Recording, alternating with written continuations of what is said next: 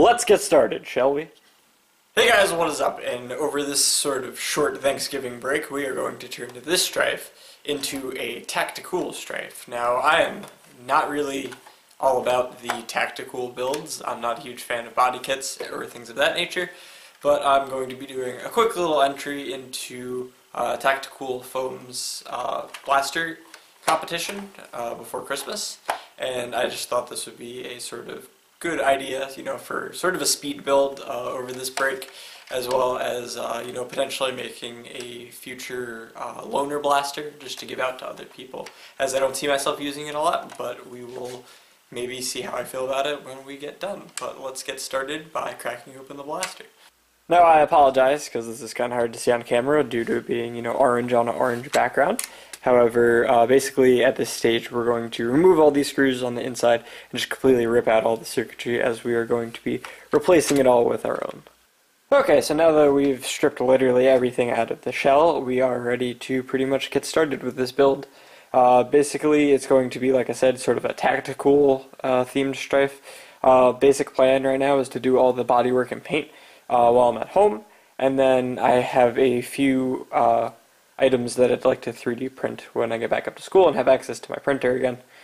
Just a few small things, sort of make it a little more Tacticool. Like I said, it's for a build contest.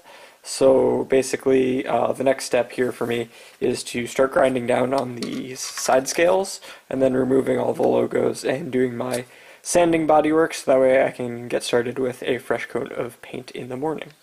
Okay, so now you guys can pretty much see most of the bodywork's done. I still have a little bit of sanding left, but I removed both the logos on both sides, the sort of patenting information, the scaling on the handles has been ground down, and then I also expanded the battery tray. As you can see here, there's a little bit of plastic up here, and that's just sort of done to expand it, so that way I have somewhere to put the connector while the battery sits down here. I'm going to sand it a bit more just to get rid of some of the digital camo stuff, and then we'll go to some base coats of paint. Okay, so as you can see here, I did a gray primer, which you can't see obviously, just to get rid of that orange so that it wouldn't shine through when I painted over it with white. So now we have a nice flat white coat with nothing really peeking through, which is really nice. I'm going to go at it with some black and then maybe do a bit of either black or silver, both dry brushing. The optimal way to sort of coat the handle in black would have been to tape it off and then spray it, but since we're on a bit of a time crunch, I didn't really have time for that, and I'm just going to hand paint it and then clear coat on after. Okay, now I'm gearing up to do the sort of electronics of the blaster. I'm going to replace everything with 16 gauge silicone wire. Motors are going to be Honey Badgers. It's going to run off a 2S LiPo. I have right here a 15 amp cherry switch, which is going to sit right in here. I just need to grind down one of those screw posts, but basically I just need to trim that a tad, so that way that'll fit in there without any problems. And then the battery pack will be in the sort of stock battery tray. I've carved it out already, so I shouldn't really have any problem with my LiPo fitting in there.